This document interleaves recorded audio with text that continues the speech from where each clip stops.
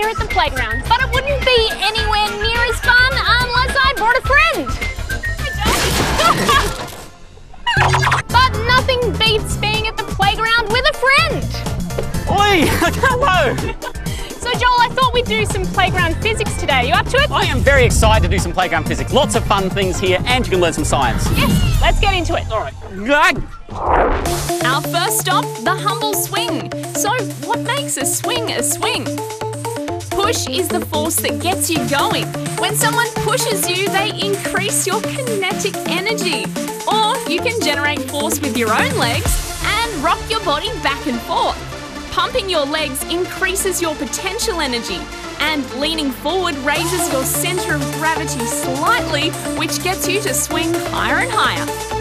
And air molecules hitting your body is what gives you friction that slows you down. Without air, you can swing forever.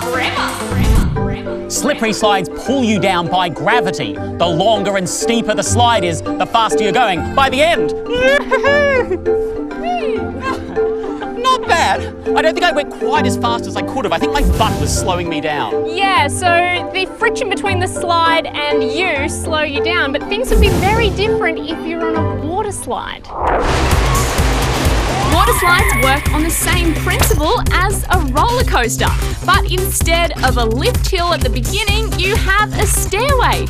Climbing those stairs builds up potential energy, which turns into kinetic energy as you head down the slide. And instead of wheels on a track like a roller coaster, you have water. On a water slide, the water lubricates the slide to reduce the friction between the slide and your body. Height and the shape of the slide determine how much potential energy is produced.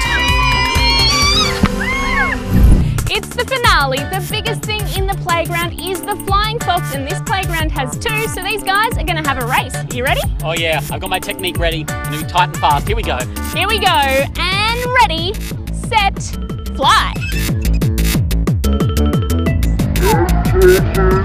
Ooh, it looks like Joel's just got the lead here, but no, wait, Matt's coming through and... Oh!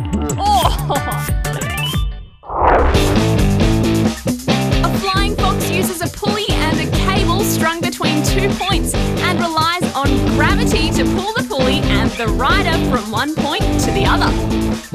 To work, one end of the flying fox must be higher than the other end. The pulley is the secret to the smooth and fast ride, eliminating a lot of that friction along the cable. Less friction equals more speed. You can experiment with different styles of riding the flying fox, like spreading out your weight, curling up in a ball, the angle of the flying fox when taking off, or getting a run-up versus launching from a standing position. And you can experience that feeling of inertia as we hit the end and bounce back. Woohoo! Well done! Thank you. So, you tried a few different things there. Do you have any tips for people at home? Well, look, what we found was that how you sit or stand didn't really make a difference. It's all about your mass. But taking a bit of a run up, getting some extra energy at the start, that gave Matt the edge. So I reckon that's my tip, get a run up. Well done. All right, well, we'll see you in the playground doing some physics experiments. I'm going to have another go. See ya.